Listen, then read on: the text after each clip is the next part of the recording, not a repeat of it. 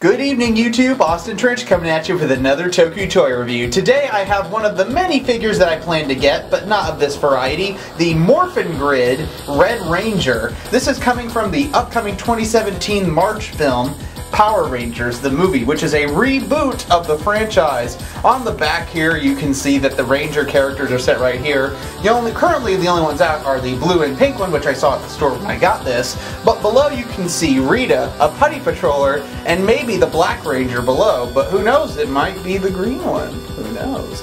But overall, I think this packaging looks very nice, although I haven't seen much marketing for the figures, which really worries me about the film. Maybe it will be good, maybe it will be bad, but it's imperative that marketing is upholded. With that said, let's get this toy out of the box.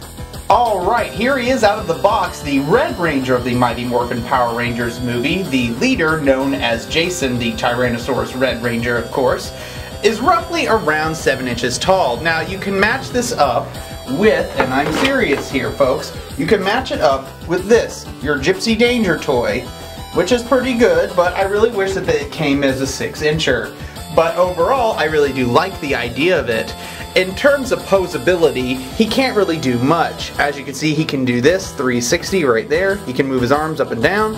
There, 360. His head can go left and right, but it can't go 360. The legs do not move, sadly, nor does the waist, which is a waste of this figure's potential, because it would have done better if it had leg movement, especially if you're one of those people that just like to pose it around.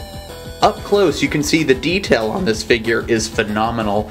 Here you can see all the bumps, outlines, and crevices of this suit. You can even see some of the design specs right here, but it is lacking in the paint department, as in there's not enough silver on it. There's silver right here, here, and here, and a little bit down here as well. That's not involved in this figure, which is a bit of a downer for it, but overall it doesn't change what it is. It matches the suit exactly as it should, down right to this sort of light red substance all over it.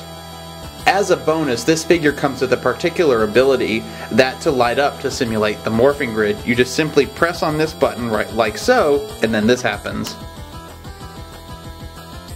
It flickers for a bit, and then it goes to one big solid color right here.